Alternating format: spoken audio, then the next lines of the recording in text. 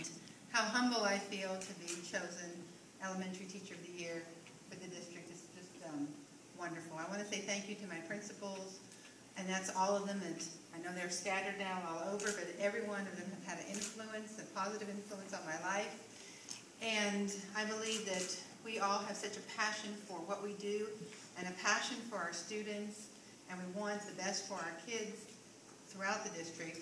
And I think we share a really common goal to want the best for their kids. And I think McKinney puts kids first, and I think that's why we all are so appreciative of the district that we work in.